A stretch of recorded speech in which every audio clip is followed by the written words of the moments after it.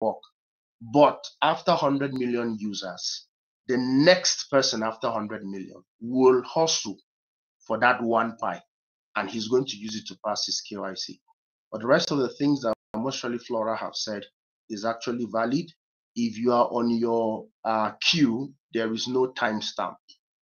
The queue will go as long as the algorithm, and pretty much is random. I was on tentative since last year, February, March, and I pretty much got shipped, I think last 3 weeks, something like that. Not more 3 weeks that I pretty much I got the migration, as the case may be. And for tentative, most of this tentative feedback comes from when we had what they call the mass KYC sometimes last year. And the mass KYC pretty much opened the threshold for many people to do KYC. But they also came with the challenges that validators did some, what's the right word? Validation that were not coherent. So pretty much, as Majid have said, you have passed KYC, you have not passed, because it needed a second layer of verification, kind of like confirming that what the validator did on your KYC application is as valid as it is. Because you see, the algorithm around the KYC infrastructure is a machine learning algorithm, and is learning from what we are doing collectively. So the more we do the right thing, the faster that baby software or that baby algorithm learns from us, because the whole idea about KYC is that hands will be off and the machine will be smart enough to pick information from any government approved ID in any part of the world, redact that information, compare it with the liveness check from the real feed captured by the human being, and corresponds if the IDs are valid, correspond if the background is a valid government approved ID for a typical country, and pretty much do it in a cryptographic manner and pass. So what we are doing in this formative stage is pretty much us helping the machine learning algorithm do the work in the future, when pretty much all our hands are off and the blockchain solution for KYC runs. Because you see, I often say there's many of spaces among all the KYC I've seen as far as the KYC is concerned. I haven't seen a complex decentralized KYC that have stood the test of time and is fit to be a business product. I haven't seen a KYC that is fit to be a business product. Business product in the narrative of it being a solution for identity management, wherein security is a core, wherein scalability is a core, wherein privacy is a core. The last giant that has to do with people's personal identifiable information that caused her a lot of legal challenges was Facebook. Somehow, Facebook built a multimedia, a social media platform where it has to do with people with their faces vis-a-vis their name, vis-a-vis their addresses, vis-a-vis, and we didn't know that according to European laws, you don't have the right to have what they call personal identifiable information about her citizens without her giving you the express right. Before you understand, Mark Zuckerberg was pretty much having problem with paying fines and fines and fines, up to the point wherein Facebook legal expert told him, for the meantime, change the entity name to Meta while you deal with the dues and the fines and stuff like that. But from day one, the Pi Networks KYC have infused cryptography even at the point of data capturing of your ID. For everyone who have done KYC, you will understand that even before the data leaves your phone, the information is redacted. What do I mean by redacted? The aspect of the area of your ID that has to do with your personal identifiable information does not leave your phone. Your name, your height, your address, and anything that has to route information to you as a specific individual does not even leave your phone. Only two things leave your phone: your image and the background of your identity. card or identity, or whether it's a driving license, whatever the case may be. And this two information is splitted into halves to two different validators. The first validators verify your image. Is the face in this ID the same with this face captured in this liveness check? The validator is to just say yes or no, clear or not clear. If it's no, what's the reason why it's no? The image do not match, or the one on either side is not clear. He does that, you have passed KYC half, or let me say 50%, because your face or your image have been. Then the background is going to be sent to another validator. Does this background looks like a typical standard name, premium name, driver's license, international passport of country Nigeria?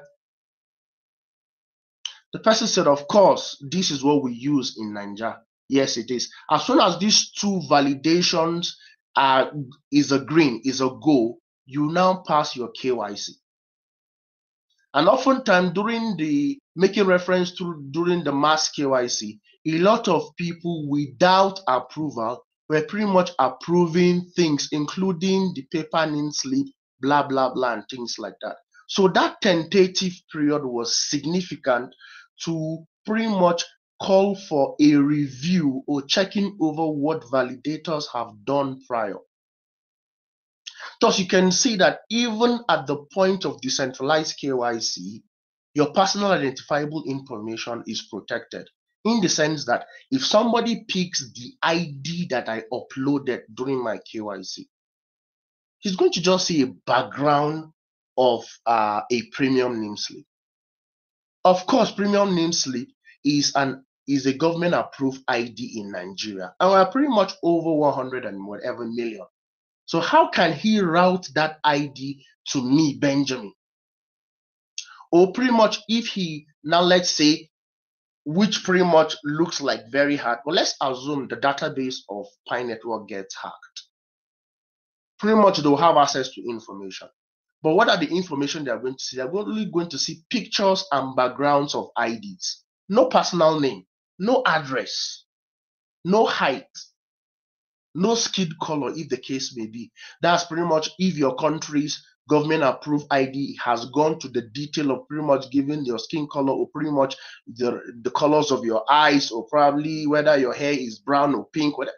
Those things will not be captured, because even before data leaves your phone, at the point of you applying for KYC, that data is redacted. Mean those things that have to do with personal, the information that personally identifies you is cleaned. You will see it black, black, black. So let's assume the Pi Network's database or blockchain is hacked. They'll only see pictures and backgrounds of government approved IDs. So for instance, they see my picture. They will see typically a black guy. How can they route that this black guy is from Africa? How can they route that even in Africa, Nigeria? How can they route even Nigeria from the north? How can they route even in the north, which state? Because pretty much a black American can also look like me. A black Briton can also look like me. How have we forgotten that pretty much those from the Caribbeans and the West Indies pretty much looks same skin color? So how can you now identify? Now this is the security future fused into the KYC that has given it the technology approval that stands so unique when compared to other KYC infrastructures. And from my understanding, this looks best fit to serve as a business product.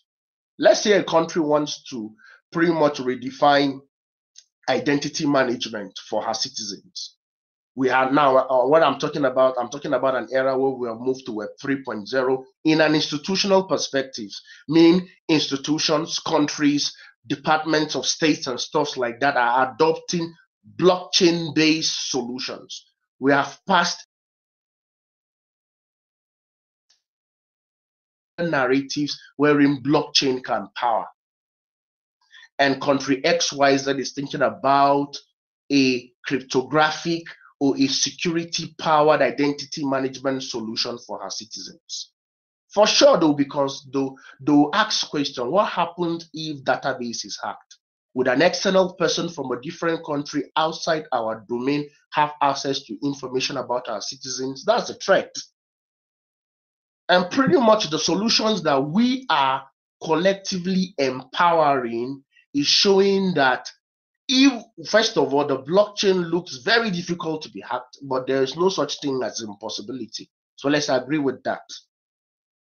Then we come to the fact that even if it gets hacked, it will be some readable. The information that can even be nearly understood is the final rating or the final hash of every verified data, which is pretty much the cryptographic hash, because your KYC that is passed in the blockchain is a cryptographic hash. My KYC that is passed in the blockchain is a cryptographic hash. But if there is a data warehouse that keeps the information that was collected from our devices, pretty much is going to be some pictures of faces of some people, and pretty much videos of some liveness checks, and pretty much backgrounds of some IDs. And that has met the rating of scalability, security, and privacy. Now, if having checked all KYC solutions, including the guys that we wanted to give them the job for doing our KYC during the pilot KYC phase, in the era of Web 3.0, where pretty much we are talking of Internet of Things, we are talking of machine learning, we are talking of artificial intelligence, which infrastructure can easily blend with those new age infrastructural trends. This is the implication, or this is why tentative have to take its course. This is why validation need to be done rightly, because there's a machine learning, and by that time a country wants to do the data collected by the application of KYC and the validation of those in Pi network yesteryears from that country have generated valid information for machine learning of that specific country to pick any data uploaded to her and do KYC in split seconds. Because that machine algorithm have so much learned from the collective KYC application of the citizens of that country, who right now are called pioneers, and learn from the collective validation of the validators of that country, who right now are called pioneers, because by that time they will not call on us to validate. It's going to give a security scare. Countries will not agree us to do validation. Who are we? What do we read?